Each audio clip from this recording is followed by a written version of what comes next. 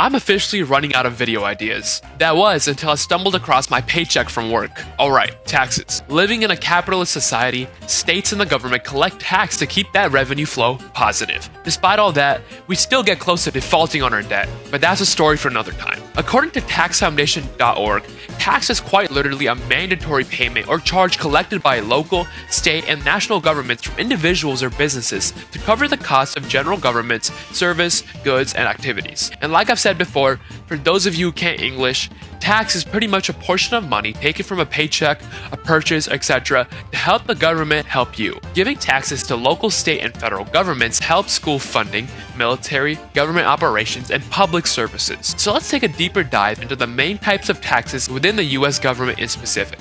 Also, sorry to any viewers outside of the US, I promise more videos for you guys coming soon. Okay, number 1. First things first. Income tax. Income taxes are based off of your tax bracket, which is determined by how much money you make. So if you make more money, you pay more taxes. That is, simply put. Also for entrepreneurs, don't worry, you're gonna get taxed too. But just write it off as a business expense. Kidding. The federal income tax goes from about 10% to 37% for individuals, but that's just on the federal level.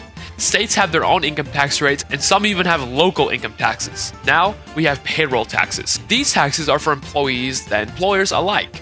This would be to fund SSN programs. In fact, the Federal Insurance Contributions Act, or FICA, requires employers to bear their employees' wages for payroll taxes. The current rate for specific payroll taxes is about 7.7%. Then there's number 3. Sales taxes. Sales taxes are levied on local and state levels when you buy goods. These rates differ throughout wherever you are, since some states have no sales tax at all, probably because no one lives there. Cuff. Alaska. These states are a percentage of the purchase price and can vary from as low as 3% to over 10%. Number 4, we can't talk about taxes without mentioning property taxes. Property taxes are levied by local governments based on the value of the property. These taxes are another stream of revenue for local governments, and all like taxes, they go back to you. Property taxes fund public services like infrastructure and schooling. Number 5. Corporate taxes. Through these taxes, corporations need to pay federal and state income taxes on their profits. The federal corporate tax is usually a flat rate, while the state corporate tax rates vary.